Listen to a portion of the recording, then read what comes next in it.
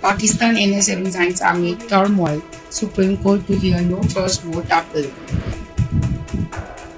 Pakistan Supreme Court will continue hearing on Tuesday the opposition's appeal against the dismissal of the non-trust vote against Prime Minister Imran Khan and the subsequent dissolution of the parliament. If Khan gets a favorable ruling, election will take place within 90 days. If the court rules against the deputy speaker, parliament will reconvene and hold the no confidence vote against the embattled prime minister, experts said. Even as the matter is pending in court, Imran Khan has nominated a caretaker prime minister who will lead the government till fresh elections are held.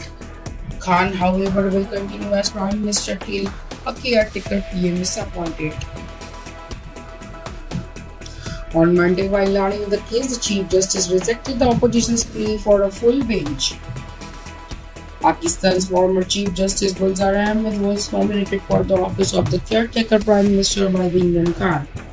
The US State Department spokesperson Ned Price said the country supports peaceful upholding of the constitutional and democratic principles in Pakistan, which is engulfed in political turmoil.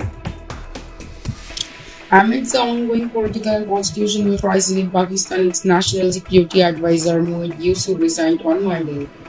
On Sunday, April 3, Imran Khan survived the opposition acting to oust him from power after a no-confidence motion against him was rejected by the National Assembly Deputy Speaker, who claimed it was a foreign conspiracy.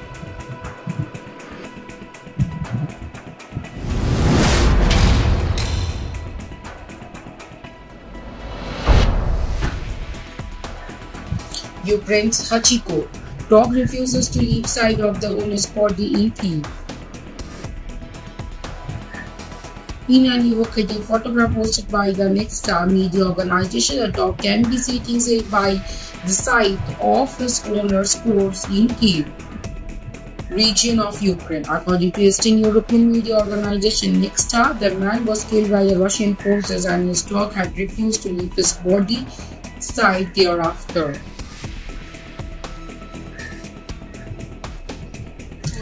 The photograph is reminiscent of the story of Hachiko, a Japanese dog who waited for his owner over 9 years after his death in the 1930s.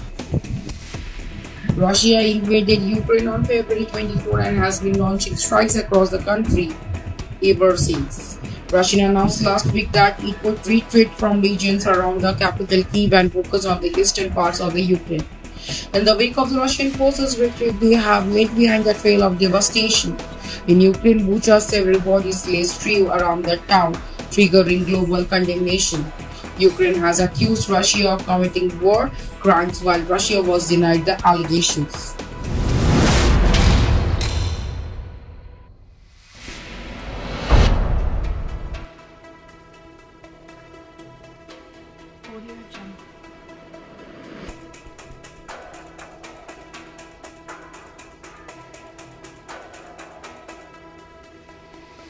Audio